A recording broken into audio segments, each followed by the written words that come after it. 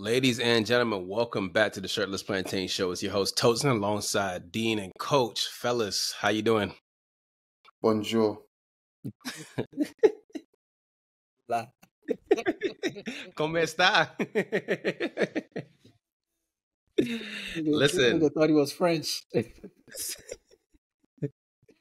We're not French, nigga. Sacre bleu. Sacre bleu, nigga. Ain't no sacre blue, nigga. Croissants. Les rojas. Croissants Nigga using Spanish. frog's legs, baguette.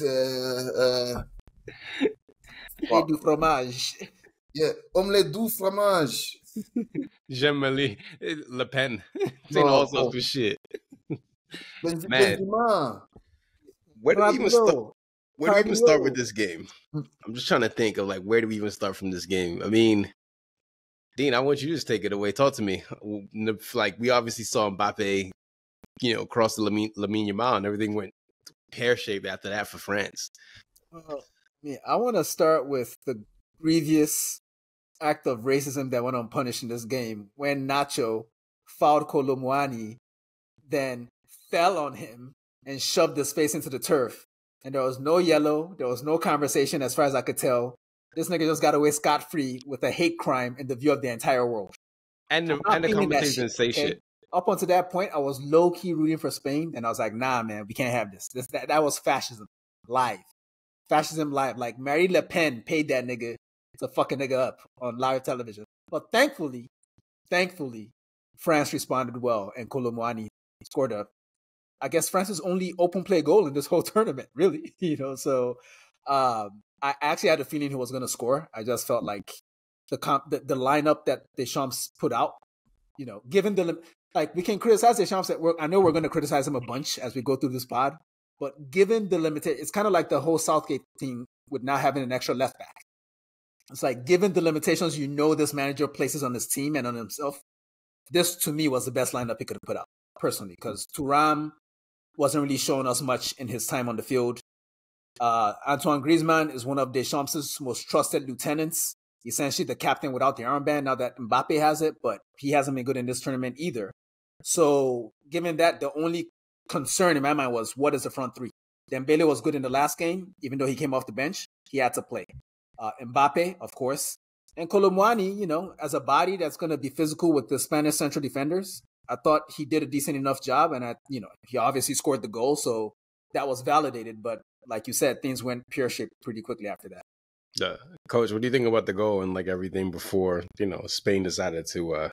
Honestly speaking, yeah, I hate giving attention to bullshit that doesn't pertain to the football, but Nacho really went full American History X, and it doesn't sit right with me. And the fact that nobody Rio Ferdinand on our broadcast was talking about, you love that he's giving him a bit of a facial there. Like, he literally said that. Like he's encouraged that behavior. Like it's somehow some sort of game that you've got into his head. That would to me, yeah. And I feel that optics are important. From the optics, it just looks bad. Let alone the fact that it's just a terrible foul anyway. It just looks bad, kind of thing. And it really vexed me, man. And then the fact that now you're getting all these racist pages on social media that are memeing it, and that they're having a whale of a time with it. It's really annoying, and it's like, I've never rooted so hard against the team. Like, I was so invested in this game not because I love France, but it's like I need Spain to lose. But France and Deschamps today, I think they showed the potential and the future of this France team in patches. There was a bravery from them that was almost like, we accept that Spain are a good team, but we're probably better. We have to impose ourselves, and they started the game like that. I think they were quicker to the ball initially. I think they were sharper. I think they showed more confidence as well. And you're looking at, I know we're going to talk about Deschamps, but you're looking at how they evolve after Deschamps. But I feel like the composition of this team is kind of like this first 11 that they played today. That's kind of, even if not for the same players, but it's the same profiles that they kind of need to build around, I think, going forward. I don't know. Like, I don't know who else is potentially missing from there. Maybe Elise comes in for Dembele. Barcola gets a year or two under his belt again at the top. You know, you move Mbappe into the middle, the midfield. Camavinga and Tchouaméni can really build a proper partnership kind of thing. You know, I want to throw a curveball here, but someone like Rayan Cherki can be the creative spark in midfield if he's not going to, you know, be the fat gene merchant that he's looking at he's going to be. And, you know, the defense is the defense. I'm sorry, like Theo Hernandez is 26 and he's just fucking amazing. And they have their picks of whoever they want at centre back, and Jules Koundé is there already. So it's like the team's pretty much there. It's just how the next manager gets the best out of the attacking talent, I think. Okay. That was a very cute little soliloquy you did there. Yeah. What is this next manager shit? Does Deschamps said he's gonna quit? I think he goes on these terms, to be honest. But I think they probably look. He's been there since Euro 2016. 12. He's been there since 2012. Yeah, you see what I'm saying? So it's like the question mark will be there as a point I'm making. But more on the actual game itself, Deschamps probably showed a face to him today that we've rarely seen. I think the last one we saw something like similar to that was probably at the last Euros, and they went out again to Switzerland. But, you know, I feel like with better finishing, France probably put this game away. They legit do. They put this game away before Spain can get into the rhythm. And Spain getting into the rhythm is very annoying because they're fantastic, to be honest. So. Yeah. I mean, Mr. Yeah, I was going to say, like, you know, a lot of the chatter, and naturally, I get it. I'm not naive about why people don't like Deschamps. We all know why. Okay, with that amount of talent, that team should be playing differently. But every time he's tried to play that sexy shit didn't go well for them. You know, you mentioned Switzerland in the last Euros. Then there was Argentina in the last World Cup as well. Even though I'm not necessarily sure he was trying to play sexy in that game. They just conceded 3 goals. You know, shit happens.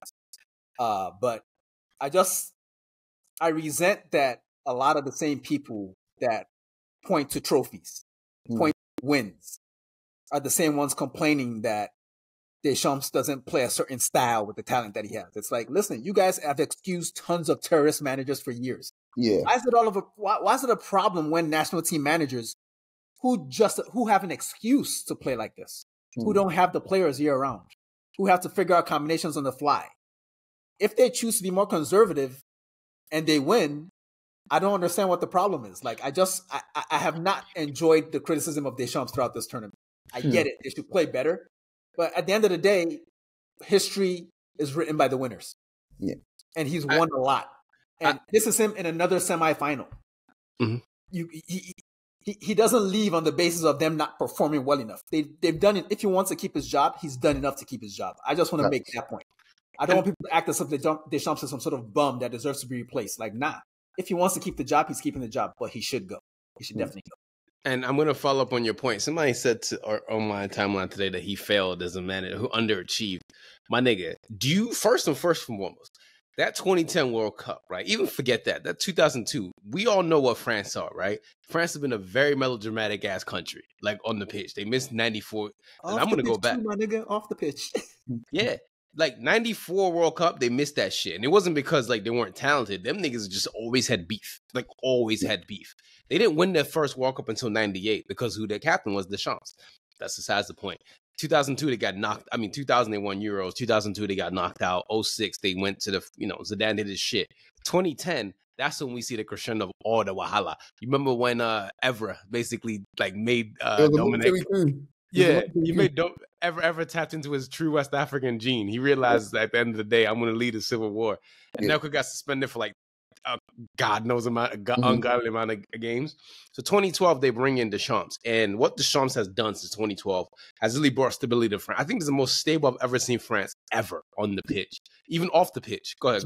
Do you not know? I'm going to let you get back in, but in my lifetime, genuinely, France have been the most consistently successful international team, like genuinely, and I don't think it's up for discussion. We talk about 2002. We talk about 2002 is probably the lowest low point, maybe 2010 as well. But outside of that, 98 the winners, 2000 the winners, 2006 finalists. Euro 2008, I've totally forgotten. 2004, it was semi-finals, wasn't it? 2004 for Euros, if I remember correctly. 2008, I'm actually forgetting right now. That was Spain. I think France made it to the semis, if I remember correctly. I'm gonna double check. 2010, we know the military coup, right? Military coup, should I say? Euro 2012, it was the quarters. France didn't even make out the group in Euro 2008. They finished with 1 point. Okay, cool. But then we look at from 2012 onwards, right? Euro 2016 final, 2018 World Cup, they actually won it. Euro 2020, they semi-finals or final? Semi-finals. No, it was around the 16 because Switzerland never get past around the 16. Switzerland, there we go. It was Switzerland, right? And then this time around, 2024, obviously, it was the semi-finals kind of thing. The only other team in that time period that's had something close to that was probably Spain. And Spain had that crazy 6-year run. But before and after that, they were dog shit. Let's be honest. They were just shit. Can I add to that point quickly, Coach? Can I add to that point quickly? Go on. I remember Luis Enrique crying. There we go. Like I'm saying, like, he lost to Taribo West, guys. Let's never forget that. Taribo West was great, but he lost to Taribo West. Yeah, let's just remember that. No, he didn't lose to Taribo West. He lost to Olisse's foot. That's what he lost to. No. Let's stay with the program. He lost to Taribo West. I know exactly what I'm doing here. Right. But the simple fact is, the point you're making with France is that France have had this stability, but despite the stability they've had prior to it, anyway, they've always been good. They've always been good, and I feel like Deschamps has actually solidified what it looks like when you can be good and stable. They're consistently making deep runs in international competitions, and he's consistently picking the best of the best. You know what I'm saying? Like, I don't feel like anyone can object to anyone that he's left out. Can anyone object to that? Whereas with England now, upon their talent, we're having these debates every single time. You know what I'm saying? Yeah, I was gonna say he should have done more to incorporate Benzema, but there were a lot of reasons why that didn't work. We don't need to go into that. Yeah, that's not on Deschamps. That's on Benzema himself. So. Yeah, exactly. And Valbuena being a snitch, but that's neither here nor there. We're not gonna get into this, man. Why you snitching? Damn. We don't need to. But bring the real. Yeah, but back to the game though. I don't understand how Deschamps is notorious for picking 3 defensive midfielders. So as much as people want to shit on Southgate, at least he's not doing that. Yeah, Deschamps puts 3 defensive midfielders. When you see both of the goals that Spain scored in quick succession, really, and I know we're going to get in on that Yamal shit, or at least y'all going to get in on it. I'm trying to hate it. But I don't understand how you have 3 defensive midfielders and look at the area Spain scored from. It's right in front of the defense. That's what the defensive midfielders are supposed to be defending. What happened? I don't understand. Hey, first of all, niggas call Tchouaméni Hawk Chua. Niggas are so rude. Oh, so disrespectful. Disrespectful as shit. I don't think Aurelien played too well today. Him and Rabiot did not play well at all. Yeah. It's like Tchouaméni was like very slow to the ball, and Rabiot, like, the less said the better because I don't want his mom to come slide tackle me because I know she will. But yeah, it was just looked very weird. And Mr. Hustle 3 or 4 son just decided, you know what? I'm going to try some shit. And he tried some shit indeed. And that's one of them goals where you just have to put your hands up. There's nothing you could do about that shit because he's a 16-year-old kid who just takes the ball and whacks it. And it's not like if it's some shit goalkeeper, right? Mike Maignan is arguably a top 5 goalkeeper in the world, right? He's the best goalkeeper in this tournament. Okay. Yeah. And Mike couldn't get there. And that's some shit. The second goal, however, was I think it was off the back of Rabiot or Tchouaméni. I can't remember that Danny almost slipped through. It was Tchouaméni. Yeah. And again, to be honest, though, I feel like both of Spain's goals were just genuinely fantastic. Both touches from Olmo is one of those ones where it's like you only do that if you're supremely technically gifted. You know what I'm saying? Like his body shape when he took his first touch, the fact that he's able to take it back onto his stronger foot in that tight area kind of thing. It's one of those goals where you kind of have to hold your hands up to it. But on France and the defending of that, Tchouaméni was fine, in terms of position. He was in front of Olmo, he was defending, you know what I mean? It was Saliba that obviously headed it out kind of thing, and Tchouaméni was there to meet the oncoming midfielder, right? It's fine, but you can't really legislate for him doing the shit that he done. The touches were great, right? I'd almost rather he gave up a penalty there, to be honest. I'm serious. I'm serious. I'm almost rather you give up a penalty there. You can't just let someone. There's those skills that we see at 5 aside. Yeah, like, people don't get away with that at the elite level that often. So I guess you hold your hands up like, good job. But at the end of the day, if Jamal Musiala does that to me, I can live with it. Danny Olmo with that fucking, loading vampire face he has, like, fuck that, man. Fuck that shit, man. He got like 48 teeth, nigga. Like, show some pride and knock him over. Like, do something. Like, the shit was very anti-black. I didn't enjoy it. One thing about Danny Olmo, we should have known Danny Olmo was a weird guy because he left La Masia to go to Dinamo Zagreb. That's looking after your career. Barcelona's a stupid-ass place. We got to save Lamine Yamal from those assholes. But what I'm saying is this. It's just like, out of all the teams in the world, this man decided to go to Dinamo Zagreb, then Red Bull. And I'm like, you know what? This guy's got it. You got it, man. Yeah, because that is... There was a logic behind it. I think it was one of those things where, and this is going into like the history of football in countries where football, I mean, it still matters, but, the game has been hollowed out. Like, there used to be a time when teams like Dinamo Zagreb won the European Cup, and that's a team where, that's where Luka Modric was developed, and he thought to himself, I think when they sold him on that club, it was about, listen, we're Croatians and we fucking love playmakers. Come here. And he went there and look at how his career is going. Like, it was a great decision for him, for sure. Yeah, absolutely. But yeah, let's talk about Mr. Hustle 304 son, man. Lamine Yamal is fucking phenomenal. Yeah. I know Dean wants to hate, but look, man, that shit don't make no sense. Yeah, and here's the thing: is like the reason I brought it up is because you look at the juxtaposition, and we're gonna bring up him later, but his decision making at 16 is so much better than Ousmane Dembele, who's nearly 30. Okay, like Ousmane Dembele is not smart. I'm sorry, he pissed me off today, and Lamine Yamal is just fantastic. I'm sorry. That's the only thing I got to say about that kid. Like, his decision making is probably one of the best things I've seen about him. That he's like that young and that smart in the ball. So, kid has got it. I just hope Barcelona don't run him to the fucking ground like Dean was saying, because they will because they're broke and they don't have anybody remotely close to carry the burden for him in their squad. But that little nigga gonna be at PSG in 2 seasons. Just watch. Probably, but he's got so his goal itself, right? I really love the fact that he done a thing where what strikers do, where they quote. Well, it was just a fake basically, where you do one fake for the defender, you actually go where you want to go, kind of thing. And some similar things to what strikers do, where they make 1 or 2 runs for the defender, then the actual one they want for the ball, kind of thing. It was nice that he moves, Rabiot out, essentially moved him out of the way so he can get his shot. It was ridiculous, but again, when you're at the top level, kind of thing. It's so hard. It's generally so hard to get close to these players because everything's happening so fast. Lamine Yamal's release, right? And this is the key thing. Whether he's shooting or whether he's crossing, right? His release is so fast. You can't really time it. You can't really time where you want, unless you're already touch tight to him. And even then you're making a mistake because he can turn you as well. But unless you touch tight to him, when he wants to release for his shot or his cross kind of thing, it happens so quickly that it's almost like, oh, why didn't he get out to him? But it's like, you can't react that fast because he's that good and he's that quick with it. So it's like that shot came at such a awkward time in terms of the way everybody's body position was for getting out to him. Whereas for him, it was a perfect time for him, kind of thing. And I feel like at a young age, he's already mastered the unbalancing of players to where he's unbalanced. Now he's got all the time in the world to pick what he wants to do with the ball. Does he want to pass it? Does he want to carry running with it and stuff like that?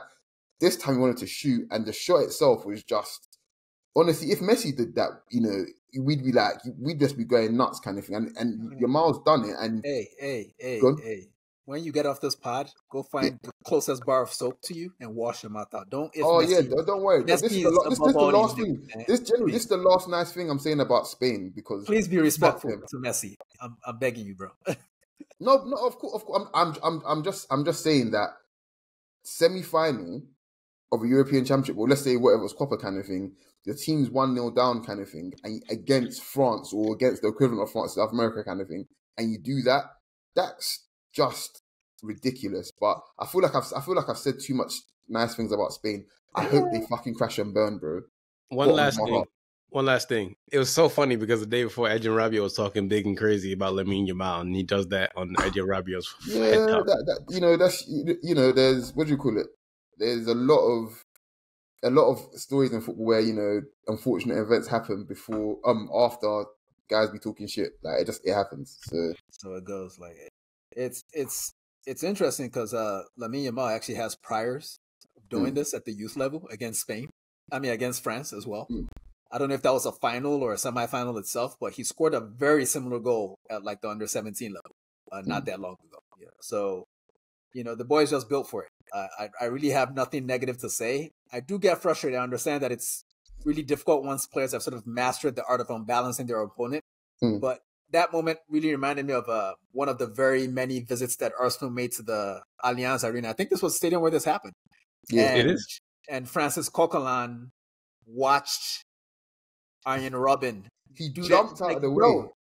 I will never not be mad about that shit. He jumped out the way. It kind of felt like Rabiot did something similar today, you know. So maybe he was jumping to a fucking press conference to go talk shit or whatever. What is it with these French guys and jumping, man? They're frog legs, isn't it? He said ribbit. One thing I did say though, man, like I'm glad that Bradley Barcola showed himself. I know we call him a babyface Ray, but his cameos in his Euros let me know this kid's gonna be all right. He's a solid player. I like Bradley Barcola. Try to think who else. Camavinga came on and did solid. I don't know, he should have came on a little bit earlier. He was the first France midfielder I saw that on his first touch, he looked up for Mbappe straight away. Like, France played relatively well, but he literally looked up. He saw Mbappe. He's trying to make that pass every time. And I think that his first significant action when he came on the bench, he put Mbappe through essentially, and then Mbappe put Hernandez through. And I think generally with France, this game in general, after Spain got their 2 goals. So when Spain were looking for their 2 goals, Spain are so good, regardless of who is in the squad, kind of thing. They're really all are unselfish players. Like, I have to give it to them. And De La Fuente's he's got them playing for each other. We know that Nico Williams, who I don't think was that good today, but he was all right, I suppose. But we know that Nico Williams and Yamal are the major threats. They're the ones that are platformed to perform in this team, like, to make a difference for them.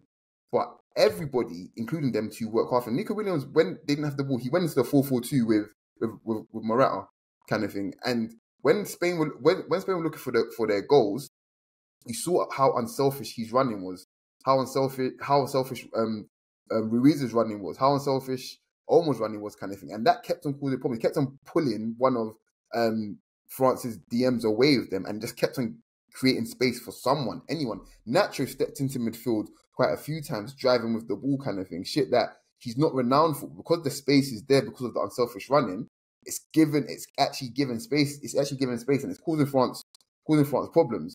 Now, I genuinely think France left something in the tank basically today. Oh, yeah. And that frustrates me, because Spain, after they got the 2 goals, basically they totaled up, and I feel like that's probably a hallmark of De La Fuente.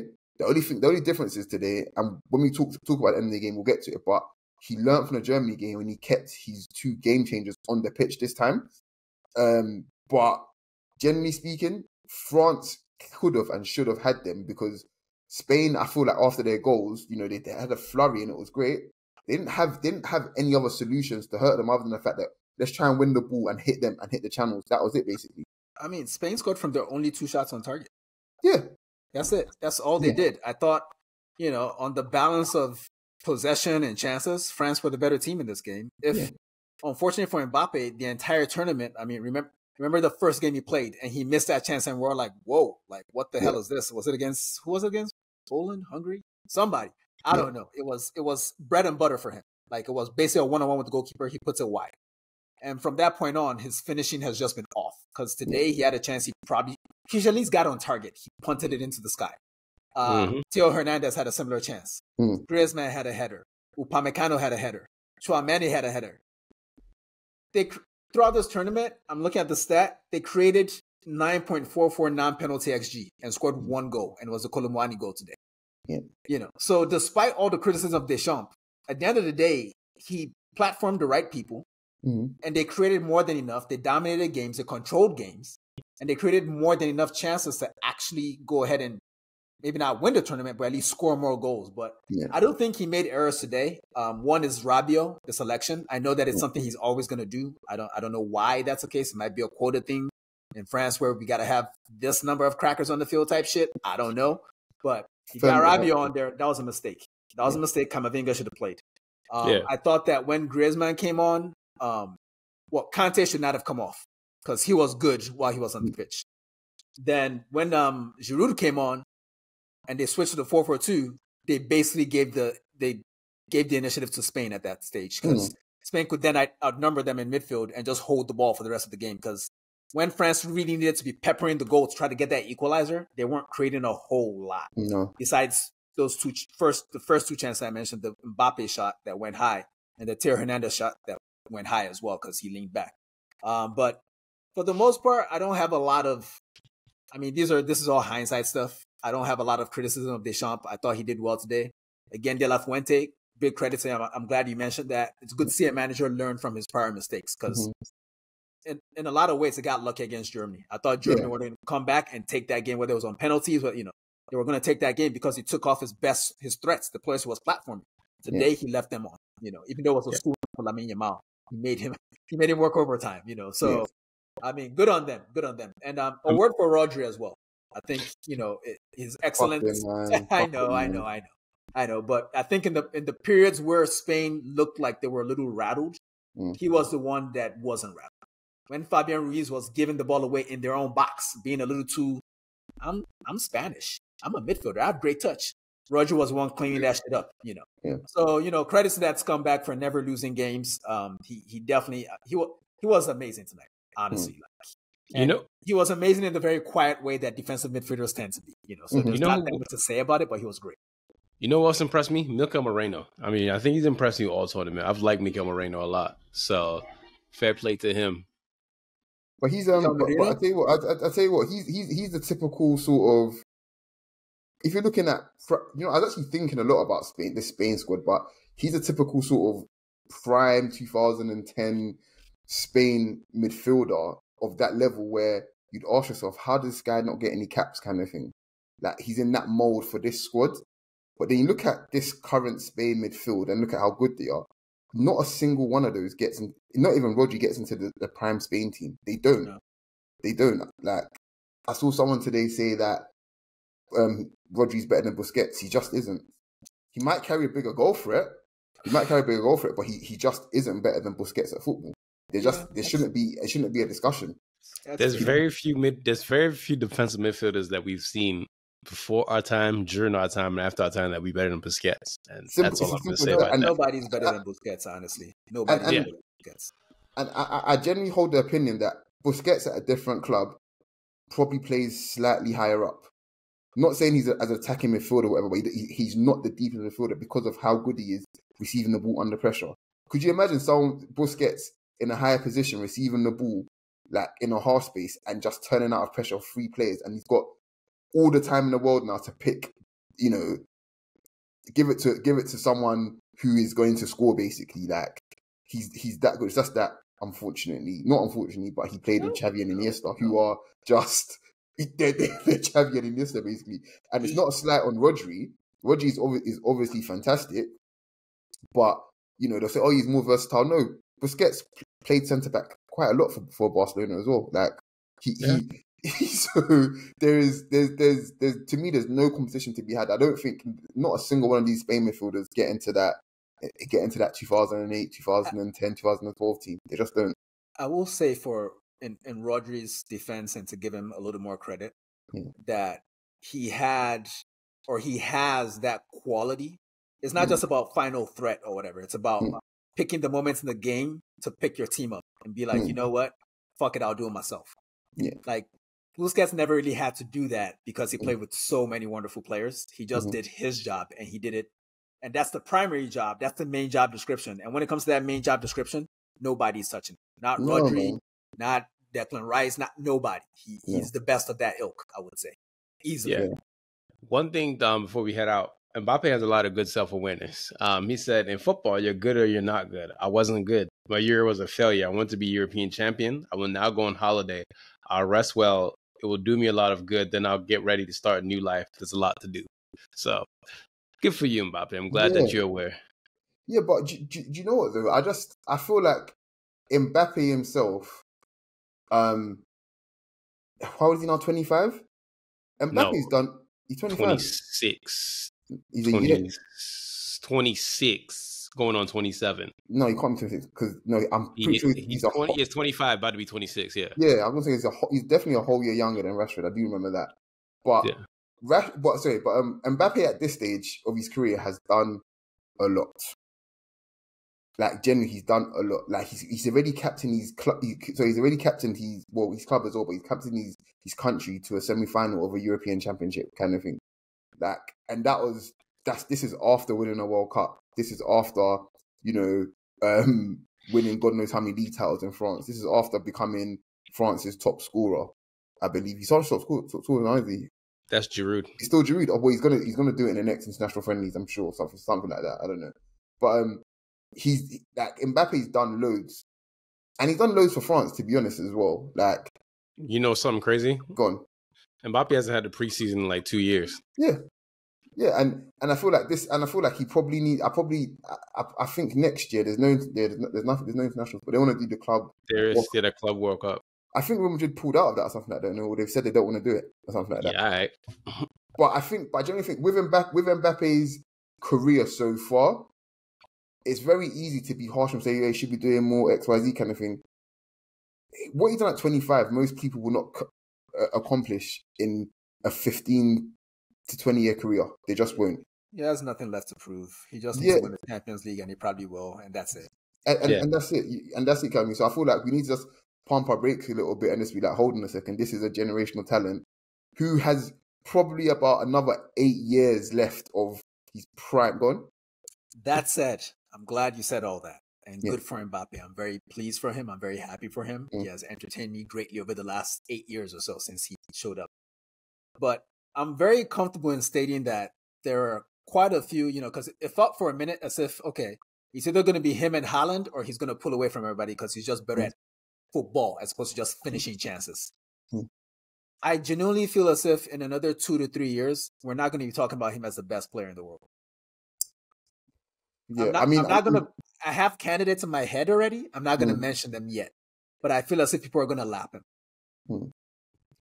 Well, put like this. One of the major things I think that could probably help that happen is him potentially just not carrying on the trajectory that he's on. If he doesn't, then I can see it happening.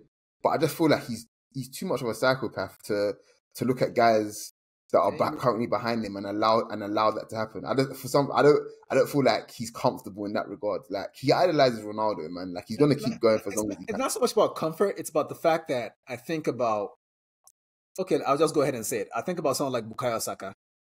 What accommodation does his managers have to make for him to help him play better? None. That's the answer. That's the answer. What accommodations do coaches make for Mbappe? Well, is there a reason why we've been seeing Rabiot as a left winger for years for France? Is there a reason why Luis Enrique was doing all this passive-aggressive shit with Mbappe this season? That stuff matters, is my point. I think before coming for him, he needs to work harder, is my point. Mbappe needs to work harder. Like, he's done a lot, and he's a legend already. But if he doesn't step up his work, there are people that are going to lap him. Because there are people out there working harder than him that are just as talented. They just haven't been platformed the way he's been platformed yet. I don't think that's an invalid point, but I'll be honest and say that I don't think there's probably anyone in the world right now that's as talented as Mbappe, as good as everybody else is. Vinny, Saka, whoever else, kind of thing. I still think there's an obvious gap between him and everybody else. You know what they say, man. You know what they say? Hey, hard work beats talent when talent don't work hard, And I'm not saying he doesn't work hard. I'm just saying he probably needs to work a little harder to keep that gap going. And like you said, he's a psychopath that has, and you mentioned Ronaldo being his role model or whatever. Guess who Bukayo Saka's role model is? Yeah, we know. Yeah, there you go. So I'm just saying, like, there's fun stuff to talk about in 2 to 3 years, but we can wait on that. I got two things to say before we get out of here. First thing is, and I've noticed this throughout this tournament, you're not going to win shit club or international level without a good number 6. That's just point blank, period. Number 2, I have a question for you guys. And this is how we end this shit. How do you guys think Zidane, if Zidane got the job, do you think it'll be a lot different? Because I'm seeing people saying that he's similar to like Deschamps and like his like the way he plays. Well, how do you guys think France would be if they had Zidane? You can take this one, Dean, actually. I mean, we'd have to see it. This is all hypotheticals, obviously, but I think the best way to think of Zidane in charge of France would be to think to yourself, how would Carlo Ancelotti coach France? And I think that's how Zidane would do it. They're very similar managers. They've coached the same club and won some of the same trophies. And those wins were not very dissimilar from each other. The juju was there, the last minute wins, all that shit, so I think it would be very much like watching Ancelotti coaching France. I think that I feel like, funnily enough, even though Zidane is already sort of clocked and lacked club football already, even though he's done it at the biggest club in the world, I feel like his coaching style probably lends better to international football anyway, which is quite scary because France, the team that France are taking to the Olympics, coached by Zidane, for example, could probably hurt a lot of teams in the World Cup. Bro, the team they're taking, that under-23 team, that squad, yeah. I genuinely feel as if they could get out of a group in the Euros right now. Oh, for sure. Right? Like that team is better than Romania. That team is better than Albania. Better than Georgia. Better than... Bro, listen. They got Bradley Loco as their left back. Castillo Lucabayo who plays at Leipzig? Yeah. That's the one that's on the backs. They got Desire Doué. They have... Taking Elise. Manu Kone, Akuche, who plays at Monaco. Turkey as well. Turkey.